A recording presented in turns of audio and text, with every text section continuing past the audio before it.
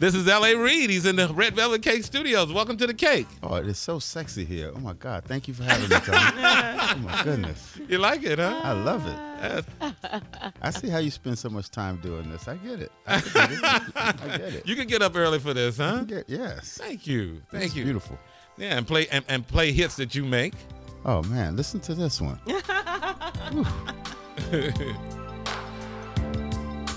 That's how it all started right there, right? That's the beginning. Yeah. That's the beginning. The Deal. Yeah, The Deal. What year? You know what's funny? This was The Deal's third album. That was? This was the third album, yeah. Oh, the other two weren't No, the first one, we had a song called Body Talk. Oh, yeah. And that was our first. Talk, your body. There we go. That and me. That was the first one. Well, it was sung better than that. That's close. That was? That's not close. That's It's how not it close, sounded when LA. it was. That's how it sounded when it was written. I wrote it, and that's how I sing. What do you mean that's how you sing? You were in a singing group. Yeah, but I could write for them, but I couldn't sing. You know, I was the drummer. Oh, you were the drummer. Yes, I'm still the drummer. Yeah. Yeah. So I mean, but Babyface and what's his right? Babyface and the other members were D, Bristol, KO, and Carlos Green, and Stick.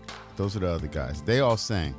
I was the only one that didn't. How about that? Did you mouth the words? Were you one of those? As you were drumming, did you mouth it instead of... No, I was concentrated on that beat. You were that bad? Okay. They wouldn't even give me a mic. Don't even let him mouth the words. They wouldn't even put the mic close to me just in case. No. Keep the beat, boy. Keep the beat. What year was that? That was 1983.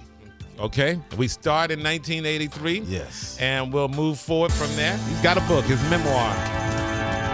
Sing to Me, My Story of Making Music, Finding Magic, and Searching for Who's Next. And I'm so happy to be here. I'm glad you're here too, man. Really happy to be here. I haven't seen you in a long time. Yeah. So tell me this. Do you know a number for the hits that you've written or responsible for? No, I really don't. You don't have a number? No, I don't. That's one thing I'll do later. You don't do that in the book? You don't talk about?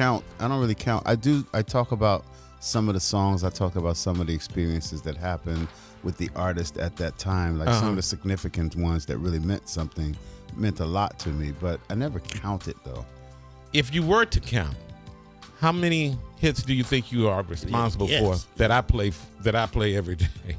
The only number I've ever known was before we started LaFace Records. We had 33 #1 records. Before we started LaFace, we started LaFace in 1989.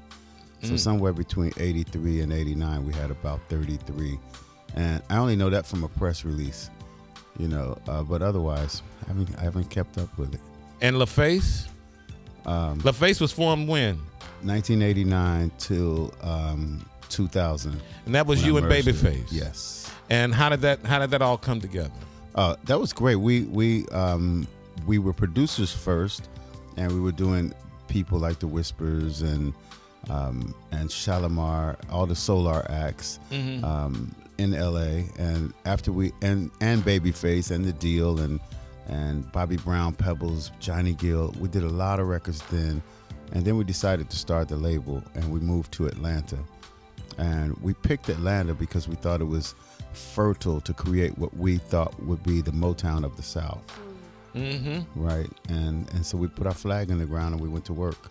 And that's when we started signing talent, which was very different than just producing talent.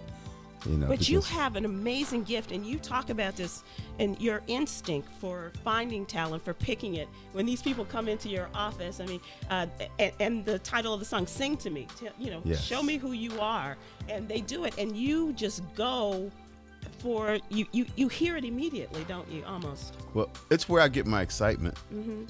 I love the idea of discovery. It's fun to work. It's fun to work on established artists, but my true joy is to find somebody that the world has never known and turn it into something, turn it into an artist and a name and a brand that will last.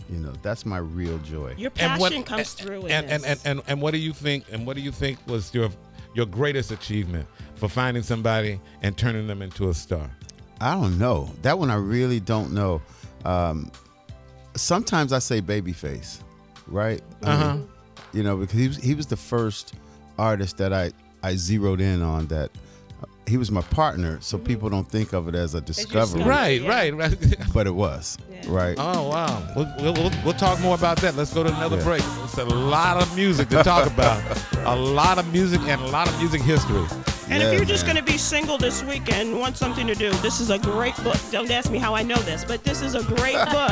If you're lonely? If you're around just doing nothing on the weekend. Gotta be there at the top. You got 3 minutes to make it there on time.